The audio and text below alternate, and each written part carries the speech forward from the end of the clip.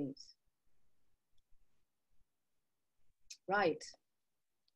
I will get started. I can see we got lots and lots of attendees. Clarissa, this is very exciting. A whole list of people who are joining and still joining. Hello, everybody. Welcome to the Frontline Club Online. I'm Ramita Navai. Before we get started, forgive any technical blunders in advance. They will be entirely my fault. Just to go through the order of events, I'll be chatting to Clarissa for about 45 minutes, then we'll take some questions.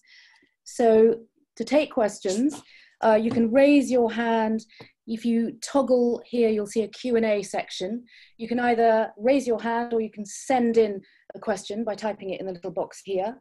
And we will hear you when I unmute you. So we will hear your voice, but we won't be able to see you.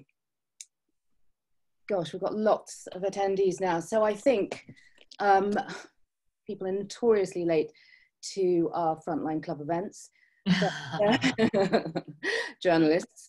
But let's get started. Did I introduce myself? I'm Ramita Navai. I am delighted to be talking to Clarissa Ward this evening about her book, On All Fronts, The Education of a Journalist. Now, for those of you who don't know Clarissa and her work, she's CNN's multi-award winning chief international correspondent. She is outrageously talented, multilingual, very, very witty, and that all comes across in her book, which I devoured in a day.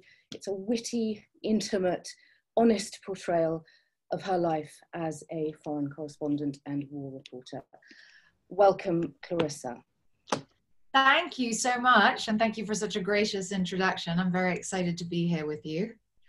So Clarissa, this isn't just a book about war reporting. There's a lot in it about your childhood, about your parents, who, by the way, my God, they're hot. About your personal romantic life. Yeah. Why did you decide to write it that way? I guess, you know, it's such a good question. I mean, for me personally, when you're writing from a perspective of like your actual experience, it makes it easier to write. It flows. You were there, you felt it. And it's a big part of who you are and what shapes your identity. So often as journalists, we're so kind of obsessed with this mask that we wear, right? We're neutral observers. We're always on the sidelines. We're never injecting ourselves into our reportage. And I think we're beginning to see more and more that that's not really the case. We will have biases that are a product of our upbringing, our race, our religion, whatever it may be that we bring to the table. And so I think in the process of like really sharing my story and how I developed as a journalist, it wasn't really possible to do that in an authentic way if I wasn't willing to be really honest. And sometimes it's a little uncomfortable for me to write about those things, not so much my sort of failed love affairs with Lebanese playboys, because that's actually rather humbling and quite amusing, I think. But certainly writing about some of the other parts that I've, you know, parts of this job that I've struggled with more, that is hard and it is personal. But I think if you're going to really do it and go for it and write something and put it out there on the record, then you have to be willing to put yourself on the line a little bit, because if you're only telling half the story, then what's the point in telling the story? And how do you think your childhood did shape you to become a roving war correspondent? And you talk in depth and really succinctly, actually, about this particular tribe of people. What makes somebody become a war correspondent, and what makes a dogged foreign correspondent? Yeah, so I mean, I think the word you used is interesting, roving, right? And roving is definitely something I was doing a lot of as a kid. Grew up in this sort of bizarre hybrid world. My mother is American, my father is British. We lived between New York and London. They were both complete workaholics. I was an only child. And so I spent a ton of time on my own. And that meant that I had a very active imagination. I spent a lot of time telling stories, watching TV, reading. And I was sent to boarding school at a very young age. Coming from the US, it was one of these like crazy stringent British boarding schools. I was 10 years old and, you know, I mean, there were just rules upon rules upon rules, and I was completely miserable. But I soon realized that I needed to just immerse myself in the culture of it if I wanted to survive it.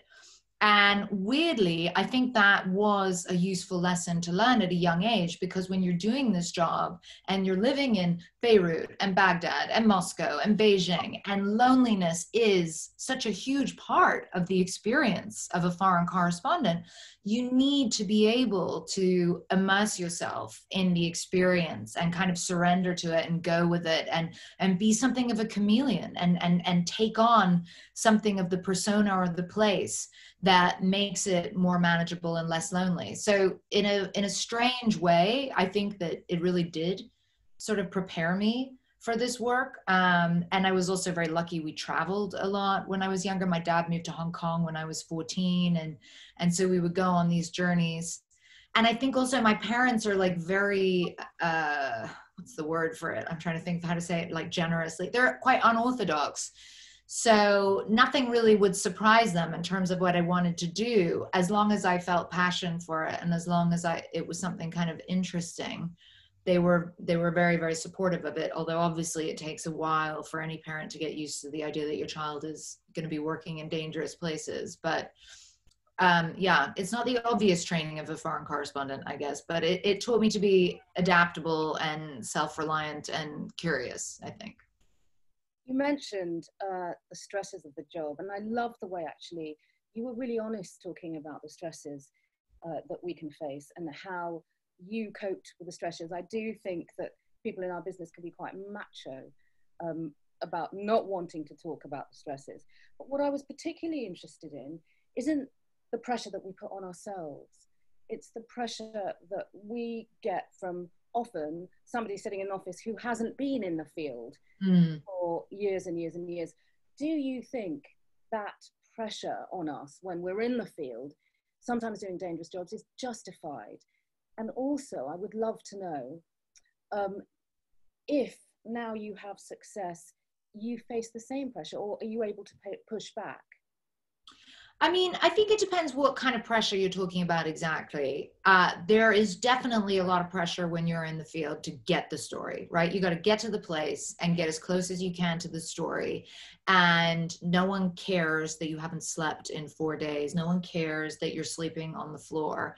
What I would say, I've been fortunate to work at places where everyone cares a lot about security. So if there was a moment where someone like me is like, for real, this is not an acceptable situation, or this is unsustainable or too dangerous, or whatever it may be, I think that people would hear me out.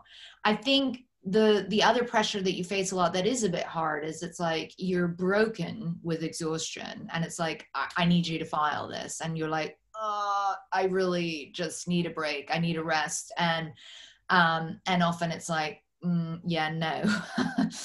or they, finally be like, yes, okay, but, and then you feel so guilty about it that you end up doing it anyway.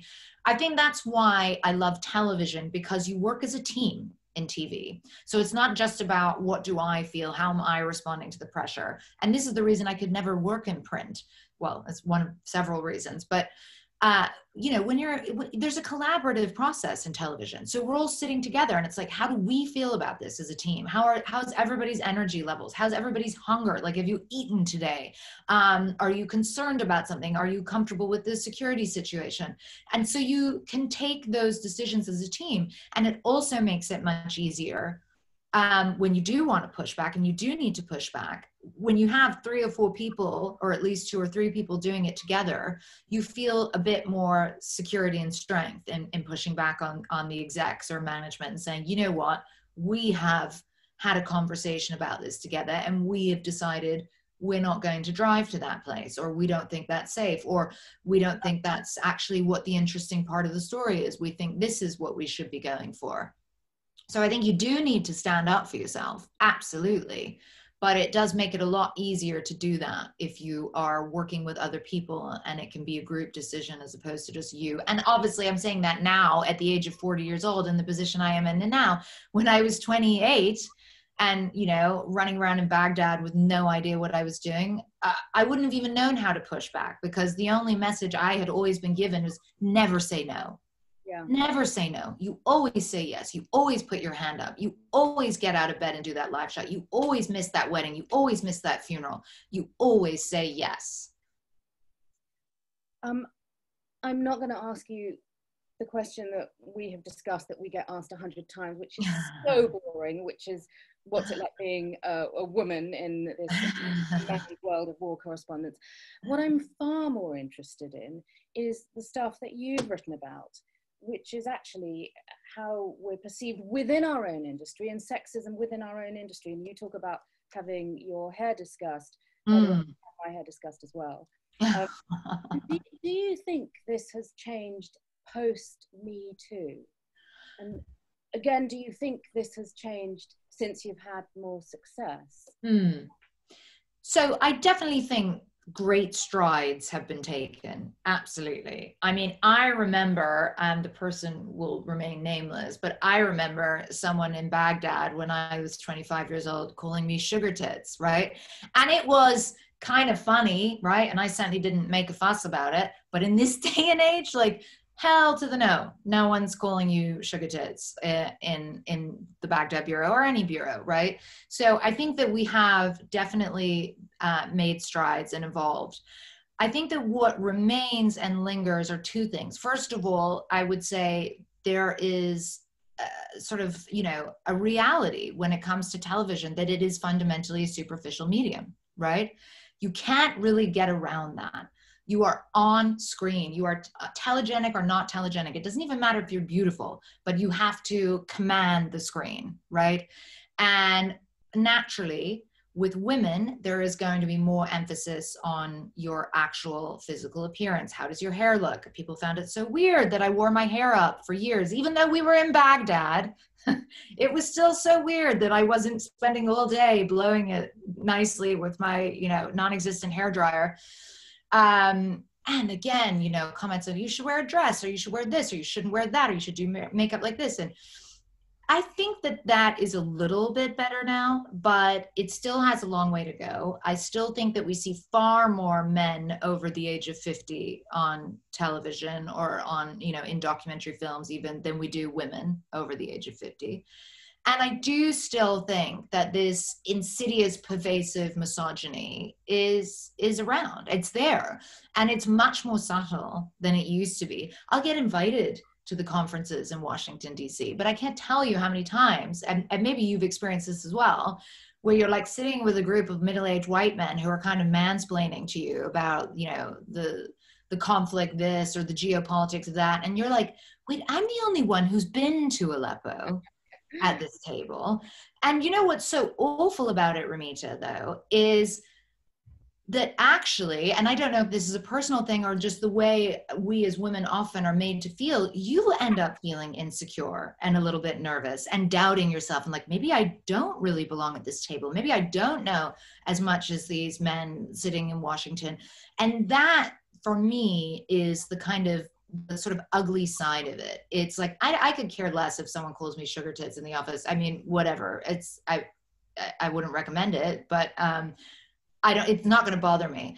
But when I think of girls who are starting out or younger women being made to sort of doubt themselves or feel insecure about themselves or having their ideas or their experiences dismissed because of kind of misogynistic attitudes, that bothers me a lot more. And I still think that's out there. If anyone deserves a place at the table covering conflict, Clarissa, it's you. On a serious note, I want to move on to your coverage of Syria, which was dogged and brave, and I was in awe of. How many times did you go back to Syria? Well, I just want to say, first of all, that's particularly nice coming from you, because your work in Syria was so extraordinary, and I was very much following in your footsteps, and you were so gracious before my first trip, and I'm very grateful to you for that. And for aspiring journalists out there, it is so important to look out for each other and help each other, and don't be greedy or selfish. Like, collaborate, because you always pay it forward and it comes back to you in the long run. But I have done, I guess now it's about 12 trips into Syria since the uprising began. Now, you start your book with Syria, and it's threaded all the way through. And you have given testimony at the UN. I think your coverage of Syria is a historical record. We're talking about the education of a journalist. What did covering Syria teach you? I mean, you know, I think there's always one conflict you cover that just rips your heart out and doesn't let go. And not just for the obvious reasons, which are, okay, you're witnessing Syrian, absolute unmitigated horror and suffering in Syria in a way that maybe you didn't have quite that intimate, up close look at that suffering in other conflicts, certainly that I had covered. But it also was where I sort of met my match in terms of understanding what my role is as a journalist and what my function is, what my work was supposed to achieve, and what my limitations were on a personal level in terms of being able to go the distance and sustain that dogged, thank you, your word, commitment to this story. Because when you're younger, there's a temptation to be, I want to go and do really great work and make a difference, right? How often do we hear that? I want to make a difference. I want to make a change. I want to improve the world. And these are all really noble ideals. And I'm not telling people that they shouldn't have them. But then you go and you cover a war like Syria, and there's not so many journalists who are covering it from the rebel side. And you're putting out some really strong material. And you're showing the world, hey, look, children are being killed, civilians are being targeted, hospitals are being bombed, villages are being gassed, and the world is still standing there on the sidelines, wringing their hands, or certainly the Western world. And you realize it doesn't matter. It doesn't matter how hard I try, how much I risk my life, how many friends I lose in this conflict. I am not able to alter the course of history with my reporting. And on the one hand, that is a sort of heartbreaking moment where you're like, well, what the hell am I doing here, risking my life? And then on the other hand, for me, it actually became a very liberating moment because it forced me, I got to a stage in Syria where I was way too immersed and involved and emotionally attached and sort of straddling that line between journalism and activism, frankly, which I don't have regrets about because I think there's certain conflicts, like you're going to just go for it and say what you see and not mince words about it. But also because I was realizing that I could not keep giving of this emotional and physical intensity to this conflict if I was operating at that place. So what it forced me to do was to sit with, well, first of all, to go to a therapist, which, you know, frankly, I still don't understand how this is like a taboo in this industry. It's like everybody doing this work, unless you're a sociopath, should probably see a therapist at some point. But then also have a think about why you're doing this work and what it really means. And I had this eureka moment when I suddenly realized my job is not to solve the problem. That's not my job. That's not my responsibility.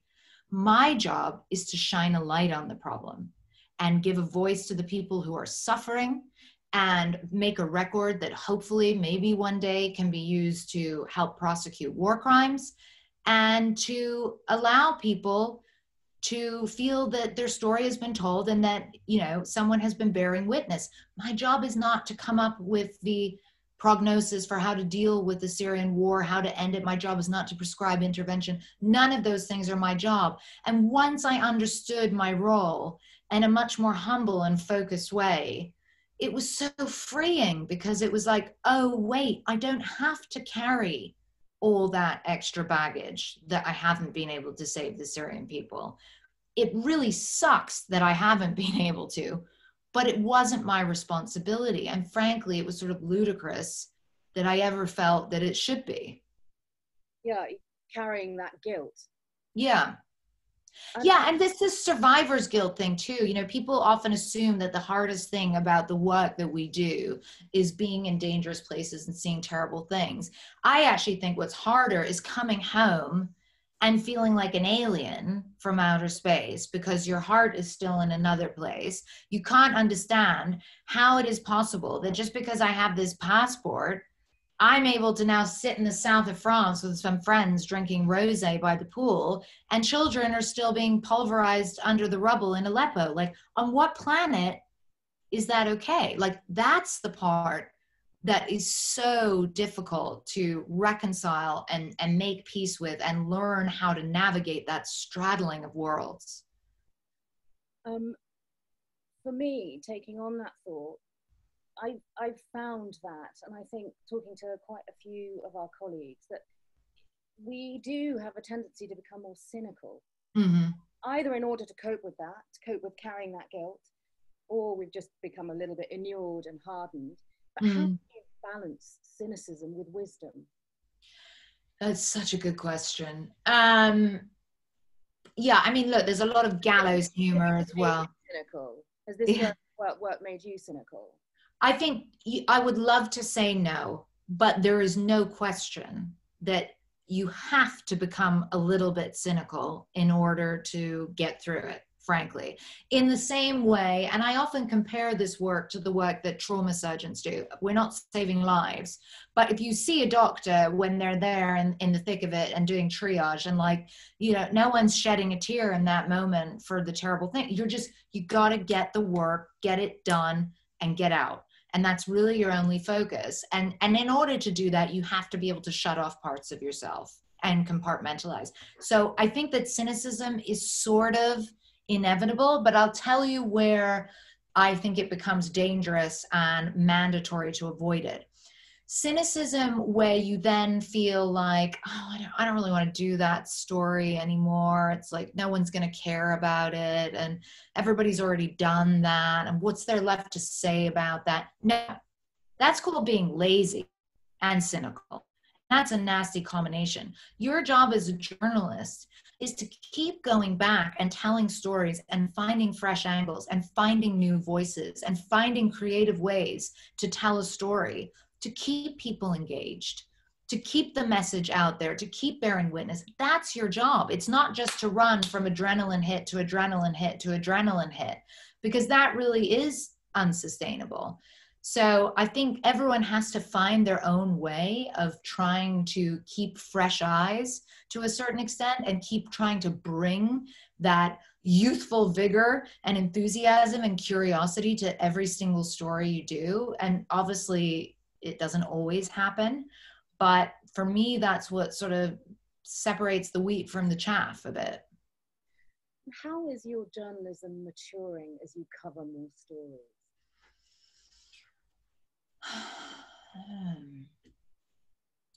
Well, I think that there's a number of ways. First of all, I would just say on a skill set level, I'm learning so much more about the way technology can allow us to do incredible things. About, you know, when I started out, we didn't have drones, right? And now we're like obsessed with drones and want to put them in every single piece. So we're definitely thinking a lot about different creative ways of telling stories in terms of the technology that's available. And if you're doing investigative work, you're looking at Bellingcat and thinking, okay, how can I get one of those courses that they're offering to learn how to do reverse Google images and all the other brilliant, I mean, that's really like the most basic skill, even I've got that one, but to learn the sort of, you know, the skills, the tricks of the trade in order to be able to delve deeper and do that kind of really important work. And then I think there's an understanding of, you know, the changing of the zeitgeist, right? It used to be in America, particularly, that there were 3 white guys who came on at 6:30 at night, and you felt like you knew them because you saw them every night, and they told you the way the world was, and they told you the way America was. And it didn't really matter where you were from in America. You just knew that these 3 white guys were right and everything they said was true, right? And now we understand that, well, it's not that they were lying, but they had one perspective. That was one view. And we are much more open as a result of social media to the fact that there's a whole vibrant array of diverse voices. And we are incorporating that more and more into our storytelling, which is tremendously exciting. But it's also a huge challenge, because what it means is that as a journalist, you're suddenly facing this cacophony often of opposition, or you're facing concerted efforts at disinformation or trolls or whatever it may be. And I do think that young journalists starting out have their work cut out for them, trying to navigate this minefield of when do you respond? When do you engage? How do you know, what is neutrality versus truthfulness? And what's more important? And what's the relationship of, objectivity to the story? And these are all the kinds of questions that I think those of us who have been doing this for a while are really asking ourselves a lot, and trying to understand, particularly as we look forward to what the future of journalism is going to look like at this, frankly, crisis point, whereby so many people in the world have very little faith anymore in these institutions. So I hope that I am becoming a little bit more mature in addressing some of those issues and learning when to stand up for your rights and fight those battles, and learning when to ignore some of the trolls or tune out some of the noise and stick to your guns and stick to your instincts. Now, this isn't an original question, but I've heard you speak about this, and you speak about it so well, and I think it's a really important question, a really important issue that you just touched on. And it's in this post-truth world of fake news and disinformation campaigns, to what extent has that affected your work and you being part of the mainstream media? Hugely. There's no two ways about it. I mean, we all want to take the attitude of rising above it, I'm sure. But how do you rise above it when, the president of your own country is calling you the enemy of the people? How do you respond to that? How do you then respond to the ripple effect that has across the world, particularly in authoritarian regimes, whereby it's considered open season on journalists now? Who respects journalists anymore? They're vermin, right? And I remember the start of it for me, when I really started to feel it, was actually when I was covering Syria. And I would be, on the front line in Aleppo, risking life and limb to try to tell these really important stories I felt about, frankly, a massacre of people. And I would go on Twitter and everyone was like, you're an Al-Qaeda loving whore and this and that. And you're like, what? How on earth do I even respond to that? Like, how is that your takeaway from what I just showed you or told? And so in the beginning, you're furiously engaging. And I'm sorry, I don't love Al-Qaeda, nor am I a whore, but like, let's just tackle the Al-Qaeda thing for now. I mean, and so you find yourself, and then I'm like, wait, I just gave this guy with an egg as a profile picture 500 followers by engaging in that chat with them. And so you very quickly have to kind of pivot and think, okay, how am I going to respond to this? How am I going to respond to it when I, travel in these countries and people have like very little respect often for journalists anymore? How am I going to respond to it when I'm sitting having a dinner in London? This is before I worked at CNN. I worked at CBS News, only seen in the US. I was having a private conversation with my Russian ex-boyfriend, and the next morning I wake up and some lunatic had been sitting 2 tables away from me and was like, I was sitting next to you at dinner last night. I was sitting next to Clarissa Ward at dinner last night, and it's plain to see that she hates America. Okay. Which first of all is like ludicrous. But secondly, like, what do you do with that? How do you respond to that? These are all frivolous, silly things, right? They're not important in and of themselves, but they are indicators of a much more sinister and insidious shift that we've seen towards the sort of absolute systematic discrediting of the mainstream media. And the thing that I often try to explain to people, because I've been doing a lot of investigative work on Russia's involvement in this and disinformation, is that the goal of a lot of this disinformation is not necessarily to get you to believe, climate change is a hoax. It's to bombard you with so much crap, with so many different opposing, ludicrous, wild, over-the-top ideas and statements that your average consumer of information feels totally overwhelmed, throws their hands up in the air and says, you know what, forget it. None of it's true, or all of it's true. I don't know, maybe truth doesn't exist. And the minute you have a society that is willing to do that, to say maybe truth doesn't exist, that's really when you're opening Pandora's box. That's a really dangerous inflection point. And so I try to keep that in the back of my mind, because sometimes I feel tempted to just throw it all in the air and say, well, I can't be bothered to do this either if people are just going to attack me and criticize me and malign me. And if I'm going to, every single time I do a radio interview about my book, end up, you know, with some guy banging on about CNN for half an hour. But that's what keeps me going. It's like, no, we need to tune out the noise, stick to the facts, keep telling the stories. And I do think this madness will settle eventually, I hope. Clarissa, you're getting lots of questions coming in. So I'm going to restrict I've got so many more questions for you, but I'm going to scale it down now, because you've got a lot of questions to cover. What do you think are the major issues that will be part of the next 10 years of your education? That's a really good question.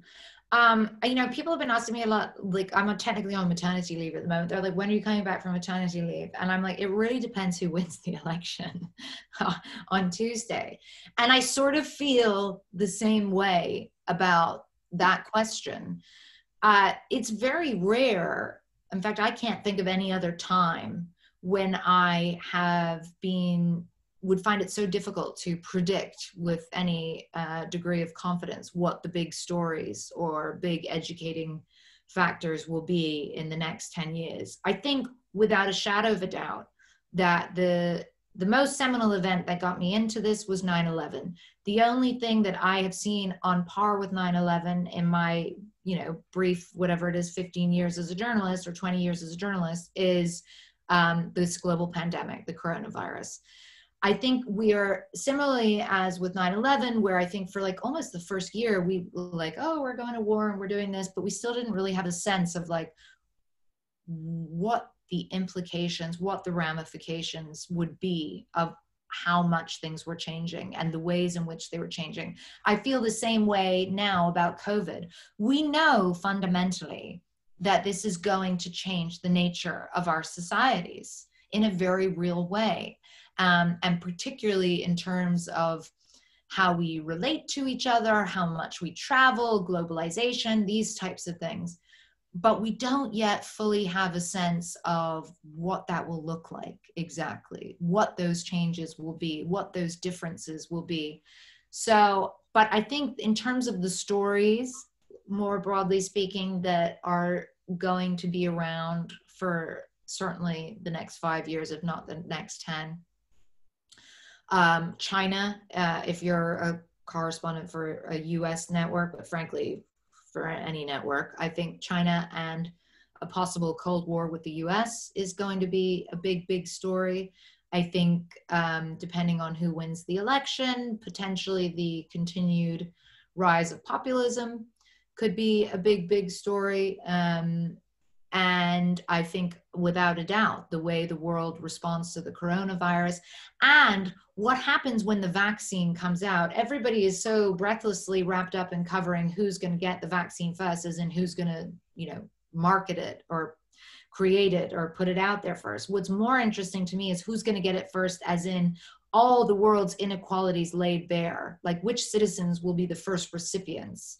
And how will it be distributed when we know that there won't be enough to give it to everyone? And what does that do to this sort of already gaping chasm between the first world and the third world? And how does that affect relations? And I'm very interested in seeing what that will look like.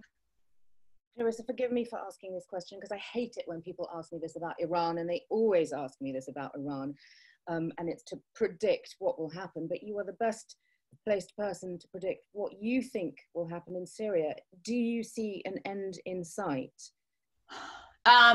No. I think the best case scenario for Syria right now is no peace, no war. So I cannot see how there can be a meaningful peace agreement with the status quo. But I do think we're seeing less of the militarized violence every day. That's not to say we're not seeing it, we are, but not anywhere near the scale that we did before. So it's possible that through a kind of stalemate, we'll see a continued reduction in the violence.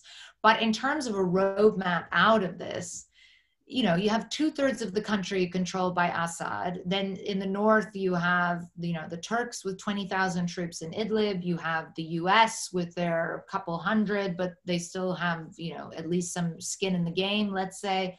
You have the Kurds up in the, I mean, how on earth do all these parties sit down and have a grown-up conversation about how to get out of this? And how on earth can that conversation really begin while Bashar al-Assad is still in power?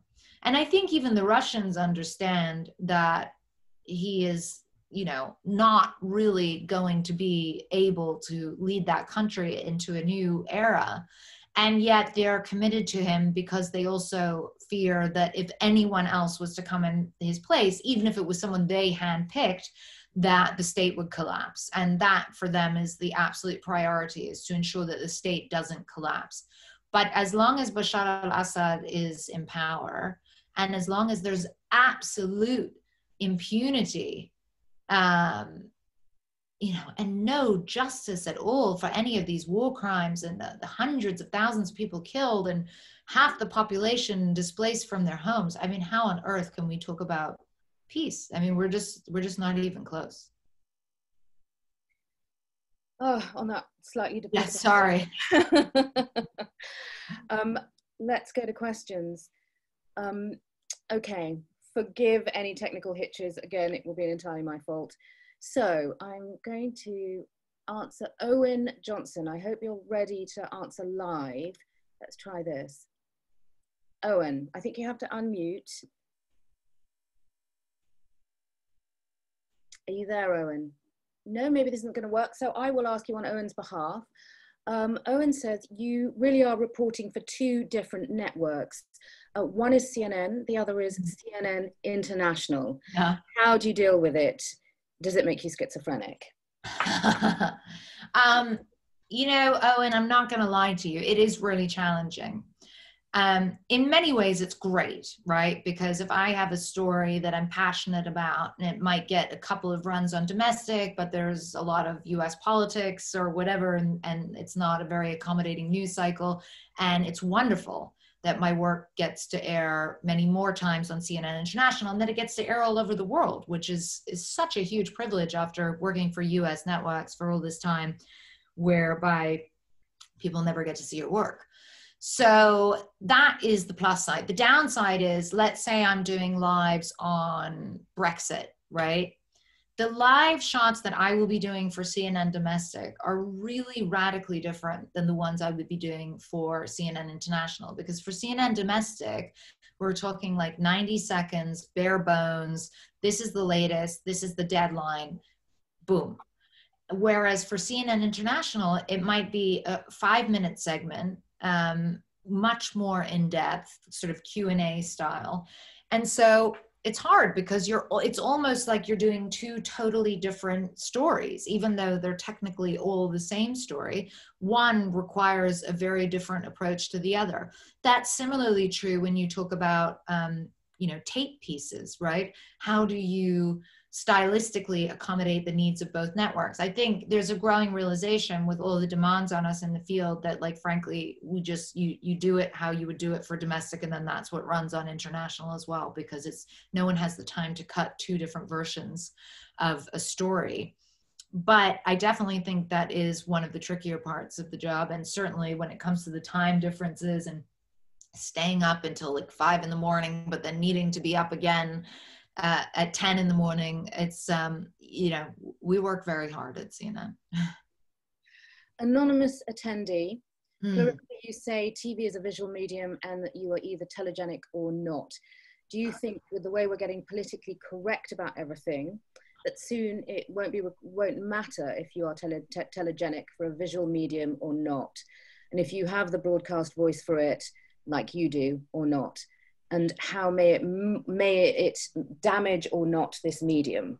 Okay, that's really interesting. I mean, here's what I would say. When I say telegenic, I want to make it clear that, like, that doesn't mean that you're beautiful or you're hot, right? There's plenty of beautiful people who are not telegenic. Telegenic means, or maybe what I'm trying to convey even more than the word telegenic, is somebody who, like, you see them on the screen and you're like, oh, what are they saying? And you don't even really know. There's just something about the way they fill the screen and capture your attention. I feel like we're already in an era where there are plenty of people on TV who are not particularly, that's not their big skill, let's say, or that's not their big asset. And I don't think it matters, because they might be the best investigative journalists that the world's ever seen, right? And they're uncovering hugely important stuff. And as long as they know their material and they're articulate, it doesn't matter what they look like. And it doesn't matter if they have the classical broadcaster's voice or not. And, you know, with my crazy flip-flopping accent, I'm the last person to lecture anyone on what their broadcasting voice should sound like. But so I do think, yeah, things are changing. I think that's for the better. It doesn't mean you shouldn't have those people on TV any longer who are natural presences on TV or on screen. No, of course, there should still be a space for that, but it shouldn't be the only criteria. And yeah, I think it's very exciting that we're diversifying a little bit in that respect. Toby Fricker wants to know, during the petrifying 28 hours you were trapped in Mosul, how much footage did you film? How did you decide at what point? That's Arwa Damon, that's not me. Oh, okay. Yeah, I would love to take quiet. But I remember, I think we were in Mosul at the same time, but I didn't see you, and you were in a terrible car. We were in a terrible car accident, yeah. So that was which was a totally different situation. Covered Mosul. I actually, to be honest, I did cover Mosul a bit, but after that car accident, and it really was a pretty bad one, and you know, my cameraman was in a coma for quite some time, and he's better now, thank God. But I sort of took a step back after that. I was sort of discombobulated by the whole thing, and I didn't really cover it again and then I got pregnant as well, so then I couldn't cover it again. But the person whose work you're talking about, Toby, is my dear friend and colleague Arwa Damon, who is an extraordinary journalist and one of the bravest people I know. And her footage from Mosul is, yeah, it's absolutely extraordinary. Right, Clarissa, I'm going to attempt to go to a live question. So this is Chris King. Chris. Hello, can you hear me? Victory! So given that you started at Fox News, and given your thoughts about how you are thinking about neutrality and truthfulness, what's your opinion on Fox News's contribution to disinformation in the US? And the thing that's always struck me is that the word journalist covers a multitude of sins. Yeah. No, it's a really good question. So when I worked at Fox, which was back in 2002 to like 2005, or 2003 to 2005, but anyway, I always felt quite sorry for a lot of the journalists there, because the reporters at Fox were basically just doing their jobs, you know, and I worked in their Baghdad bureau many times, and they were just telling the news and telling the stories. The opinion that you're talking about that is so galling, frankly, and so egregious, and has now really meandered into, you know, pure fantasy, frankly, that largely comes from the talking heads and from the anchors, which puts the journalists at Fox in a really tricky position, because, as I said, many of them are perfectly fine journalists. who are just wanting to, you know, do their job and make a living. But at what stage does it become problematic to continue to work somewhere that is, frankly, as you said, an active party in this nefarious disinformation that we see that has become so pervasive? And I still know a lot of people at Fox, and I know that this is something they really struggle with. And I know that it's gotten much, much worse and much more acute, well, particularly in the last 4 years. And I think that everybody sort of finds their own way to deal with it, or to make peace with at least what their contribution is. But I do think I would also urge everyone to read my colleague Brian Stelter's book, Hoax, which is all about the sort of role of Fox News and the presidency of Donald Trump, and frankly, the dangerous effect that that's had on American society. We have another live question. Michael, can you unmute, please? Can you hear me? Hi, yes, we can. Fire away. Hi, Ramita. Hi, Clarissa. Clarissa, fabulous talk, and appreciate your comments on the book at the beginning about, especially about putting yourself out there, because I'm trying to crack one out about the pandemic right now. Anyway, my question is this. As you know, a lot of foreign correspondents are kind of out of position right now, stuck in, their home countries because of, travel restrictions, closed borders, fears by editors that they might get the coronavirus if they go out. And I'm seeing a lot of reporting done on the US election of reporters in their homes, not on the front lines. Now, do you have any fears that this might become kind of habit forming, that assignment editors, seeing that things can be done remotely or virtually, will get used to this? And also a quick point, a lot of bean counters are probably looking at ad revenues saying, really expensive to do that frontline reporting. What do you think about that? Thank you. I think it's a really good question, and it's nice to see you. Hi, Michael. I think that look, my worry is, yes, absolutely, that particularly with organizations that maybe don't have a huge amount of cash, that they're going to be like, oh, look, we've now seen that it is possible for people to do everything on Zoom from their living room. Absolutely. And that will replace on the ground reporting, which I hope, if there's anything people will learn or take away from my book, it's that there really is no substitute for on the ground reporting.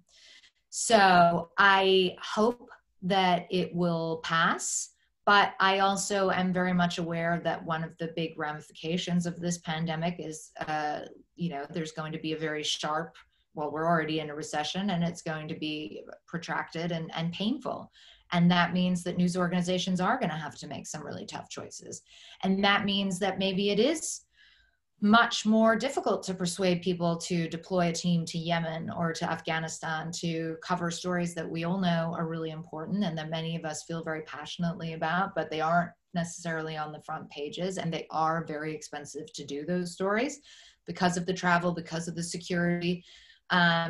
So yes, I think a lot of foreign correspondents are right now feeling a lot of anxiety, thinking, where am I going to get the money to make my next documentary or to take my next trip, or how am I going to pitch this story in an atmosphere that feels increasingly not hostile to that kind of stuff, but certainly just lacking in any real excitement or commitment to that kind of storytelling right now.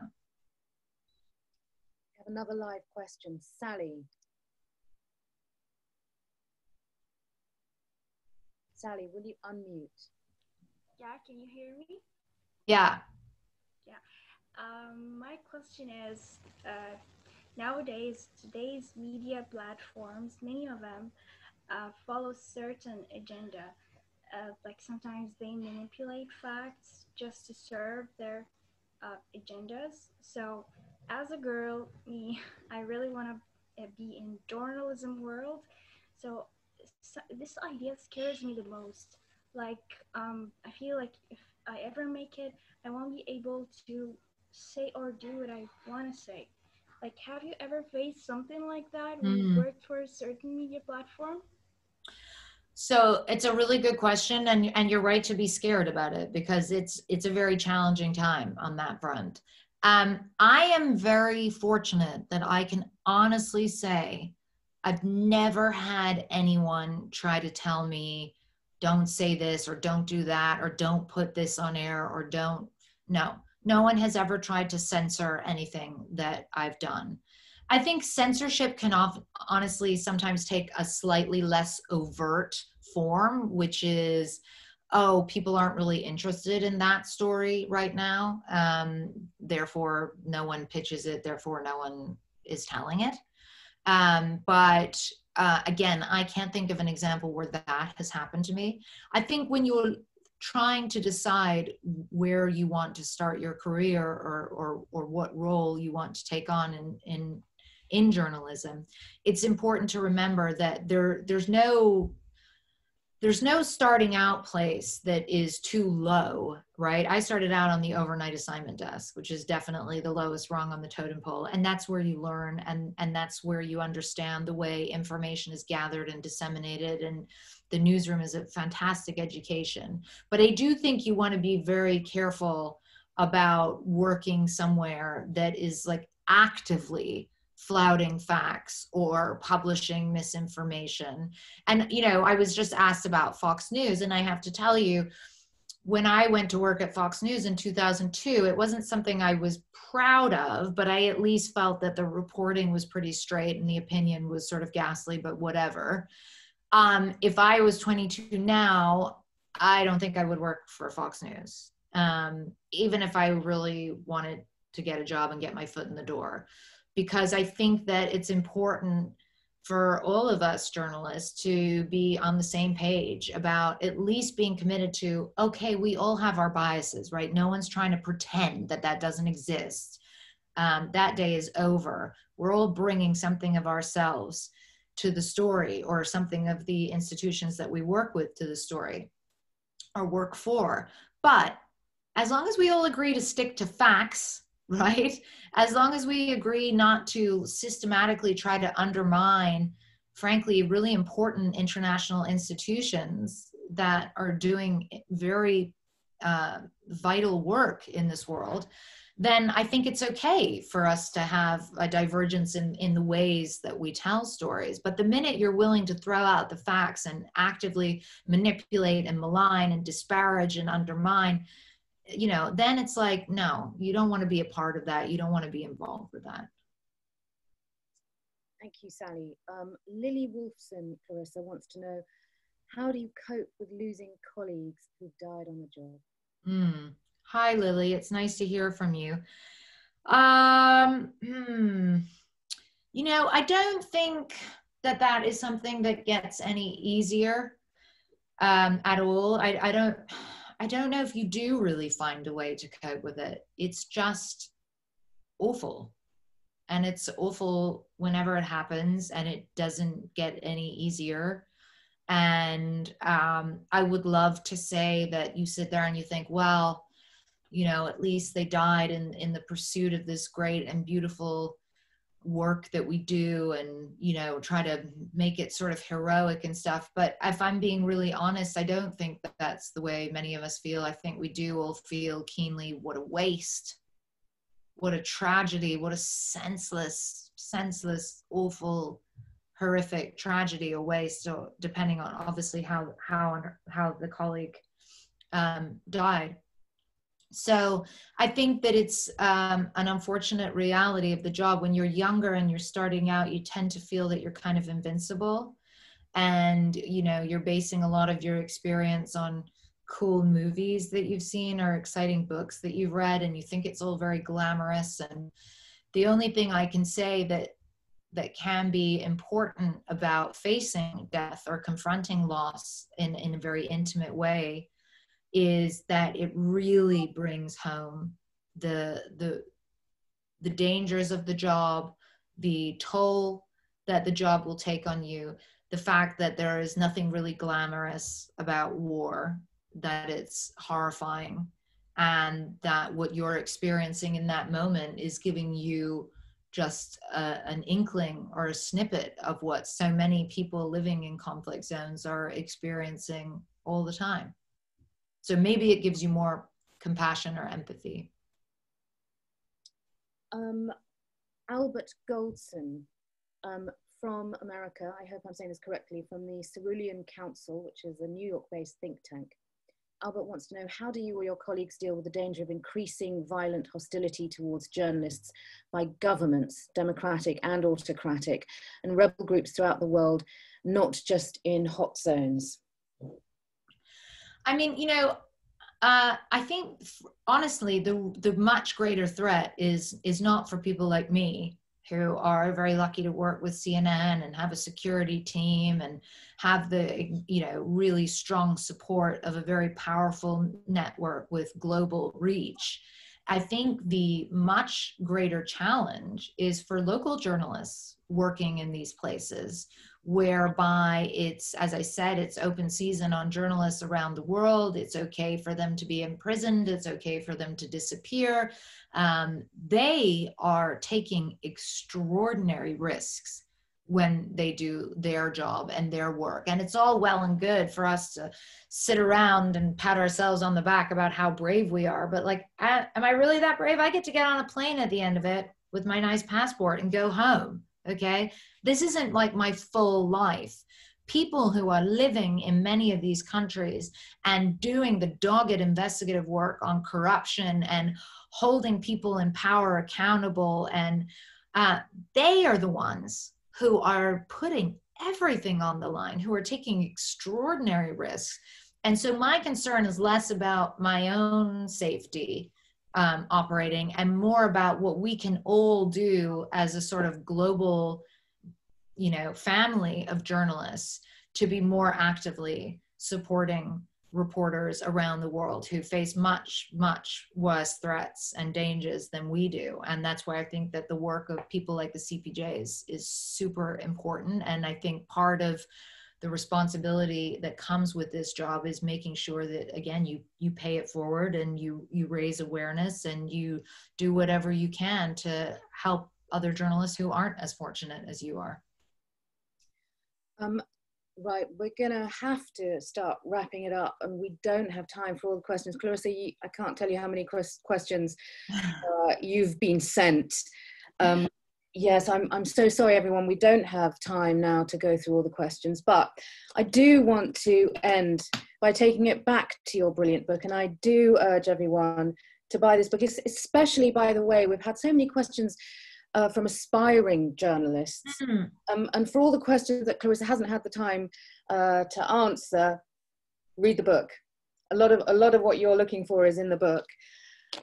Clarissa, I love to hear about those moments that are imprinted on our minds. You know, sometimes it's a person, sometimes it's a place. And your book is full of stories that really stay with you. What are those few moments that will never leave you? I mean, there's so many of them. I mean, that's the whole reason. It's funny you should say that. That's literally why I wrote the book. Yeah. Because these are the moments, that's the reason you do it. These moments of connection, these small acts of kindness, these beautiful, fleeting moments of intimacy that you share with people from across the world, from completely different worlds to your own. And that's what informs or shapes the way you see a conflict or a place or a people. That is what really dictates the way you tell these stories and what moves you. And I so desperately wanted to have an outlet and a place for that. And because it's not always the most dramatic stuff. It doesn't end up on the evening news. It's a simple conversation. It's a simple moment. It's my Arabic teacher. I mean, you asked me, I'm just going to go with one off the top of my head. My Arabic teacher, when I was in Baghdad and I was 25 years old, and he was asking me to try to help get his family out. And, you know, as you know, we get asked that question so many times, and it's really heartbreaking because often there's very little you can do. Sometimes maybe you can, and I was getting ready to leave, and he brought me in this drawing that he had done. And it was of like a man and a woman, like looking at the moon together. And it was, I can't explain it. There was something just so sincere and a little bit like naive in the way this picture, and it was so still full of hope and romance, and it's set against the contrast of this ugly occupation and this brutal insurgency and this destruction of a country. And I found it so moving. Obviously, there's no place in the world that I'm ever going to talk about this beautiful drawing from this beautiful man except in this book. And that's why I wanted to write it. I wanted to share those moments because those are the moments that are human. Those are the moments of connection. And that's ultimately what I think really more even than the policy and the geopolitics, which is super important as well. But that's what I think captures people's attention. And there are moments as well, just before we go, where you show, you convey such deep understanding for people that, especially in these times now when there's such a great divide between us, but you show such great understanding from people who we would perceive as enemies, who are enemies to our governments, who are enemies to our culture. And there's this amazing story of your correspondence with a jihadi. Can you tell me about that? I found that really moving. I mean, Israfil, what a mess, what a mess. So I actually was corresponding with a number of jihadis, but Israfil was probably the best known. So his name was Saleh Yilmaz, and he's of Turkish origin, but lived in Holland, was in the army in Holland, was a soldier, and tried out twice for special forces, got rejected both times, fell into a depression. Up until that point, and had a very normal upbringing, was, you know, had girlfriends, smoked weed. I'm not saying that's normal, but what I mean is there was certainly nothing radical about it. And fell into this depression, had married this woman who had converted to Islam for him, and he basically stopped talking to her. He became completely obsessed with video games and with the Syrian civil war. And there were so many young Muslims. I'm always trying to explain this to people when we talk about jihadis. There were so many young Muslim guys around the world and in the West who were just horrified at what they were seeing, this bloodbath, these slaughters on a regular basis, and children being killed, and no one in the world seemingly doing anything to help the Syrian people, that a lot of them did decide that they wanted to go and defend the Ummah, defend the Muslim people. And Israfil was one of them. And so he actually said that the moment that propelled him to go and fight in Syria was a Jehovah's Witness came and rang on the doorbell and said, you know, whatever the Jehovah's Witness people say, it's been a while since they've rung on my doorbell. But he was very impressed that these were like missionaries and that they were dedicating their life to their religion. And he had this epiphany that I need to dedicate my life to my religion. So he traveled to Syria, he left his wife, he started working as a freelancer, basically training different rebel groups. And then I made the journey into Syria to interview him at one point. And it was already clear, I'd been corresponding with him for 5 months, he was becoming more and more radical because of he was already extreme, okay, but then he was becoming more extreme, and there is quite a huge spectrum on the extreme spectrum. And he was more full of hatred, a lot more sort of ranting about the West, and there were fewer areas that we could find agreement on, let's say. And then he disappeared. After this interview I did with him, he disappeared for like 2 or 3 months. I thought maybe he was dead. And then one day he turned up in Raqqa in Syria. And from then on, it became very difficult to even communicate with him because he was so full of hatred. He would say such ugly things. And he honestly became kind of psychotic, I think. And desensitized to violence. It was all around him. He was seeing people killed all the time. He was getting shot at all the time. He was seeing beheadings every day. You know, what does that do to your soul? That erodes the soul. And even if you don't start out, I often try to explain this to people with extremism, and particularly where jihadis are concerned, that like not all of these people who joined ISIS started out as psychopaths or even sociopaths. You've always got a bunch of psychopaths who are attracted to a group like that. But sometimes you get people who are maybe not normal, who have struggles or an identity crisis or any number of things, but they're not psychopaths, and they are drawn in by the allure, which sounds counterintuitive to us, but there is an allure. for many of them, of brotherhood, a sense of belonging, a sense of purpose, a sense of, you know, excellence and protecting Muslims. And anyway, all of which is to say that Israfil was ultimately killed in battle, or actually, sorry, not in battle. According to one source, he was actually killed by ISIS, who were becoming incredibly paranoid about everyone at the time. And I just had this moment of thinking, what a waste of a life. And God knows what lives he might have been responsible for taking, and the lives of his family members. What an absolute waste. And I'm reminded time and time again in my correspondence with all of these jihadis of how mundane they often are, of how utterly generic and frankly kind of uninteresting. And this is what Hannah Arendt talked about in Eichmann in Jerusalem, where she talked about the banality of evil. We sometimes want to fetishize evil and make it so extreme and so obvious. And when you're doing this work, I'm sure you found this as well, Ramita, that like often it's a lot more mundane, it's a lot more insidious, it's a lot more subtle than that. And that's what's so dangerous about it. Yeah, evil people can be quite nice and you can have a cup of tea with them, right? And Yeah. quite boring. Yeah. Yeah. Well, on the note of evil, Clarissa. Way to end on a high note, Ward. Yeah, let's go out for evil. Thank you so much. I mean, there were so many stories that stayed with me in your book. Thank you so much for sharing your stories in your book. Everybody, go and get it. And thank you so much for talking to me. To everybody who didn't manage to ask your questions, I'm so sorry. I hope you enjoyed this talk. Clarissa, thank you for joining us. Also, please go and check out all the events at the Frontline Club online. Thank you. And can I just say really quickly as well, if anyone here for some reason has not read Ramita's book, City of Lies, which is mind-blowing stuff, please go and do so right away. My mum's going to love you, Clarissa, because while you've been talking to me, my mum has been texting about how amazing you are. She's going to love you even more now you've well, read clearly she's a woman of excellent taste. Thank you so much. I've really, really enjoyed our chat. And thanks to everyone. You guys can always message me on social media or whatever if I didn't get a chance to answer your question. Thanks, guys. Bye.